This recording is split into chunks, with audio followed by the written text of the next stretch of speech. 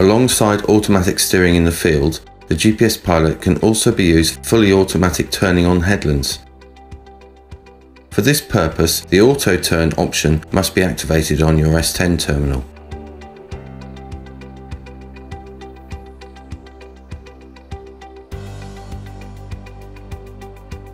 At the very top, we specify a limit value for the maximum ground speed during the turning process. Below this, we specify whether the next track is to be used or whether tracks are to be skipped. In the next step, we must specify whether we wish to turn to the left or right when we reach the headland. In the next step, we can determine how and where the automatic turning maneuver is to take place. We have a total of 4 different options here. Either directly below the vehicle in the current vehicle position, or after crossing a headland track, such as a green track that has already been worked.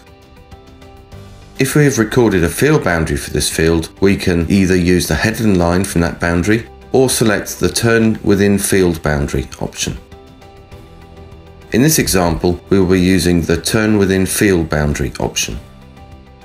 In the next step, we define whether we wish to change the direction when turning or whether we wish to create lands automatically and therefore select the Switch Over Gap function. We wish to work this field in lands, so we will select the Switch Over Gap function. To do so, we increase the number of tracks to be skipped to 4 and select left as the direction of rotation. After closing the menu, we start working the area for which we use a previously created AB line.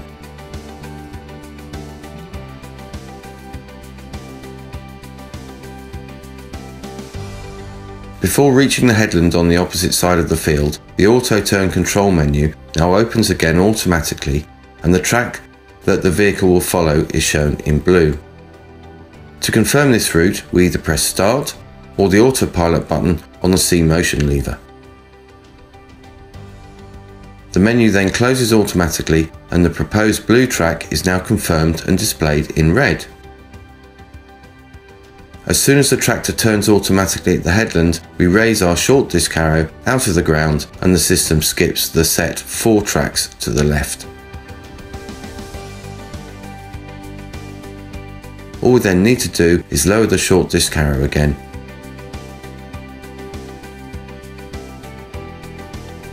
This same procedure is then repeated on the opposite headland. However, we skip 1 track fewer this time and follow the track directly to the left of our original track.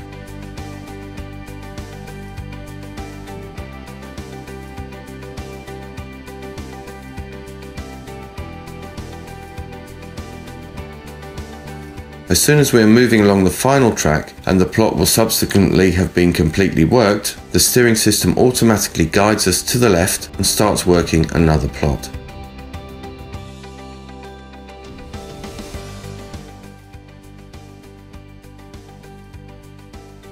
Another option alongside working the field in lands is to use the auto turn function and work the entire field from left to right in the classic way.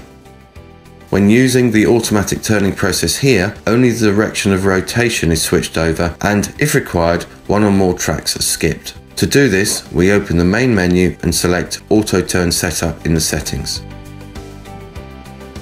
In this example, we will be reducing the number of tracks to be skipped to 1 and then selecting Change Direction as the turning pattern. We close the menu and continue our work.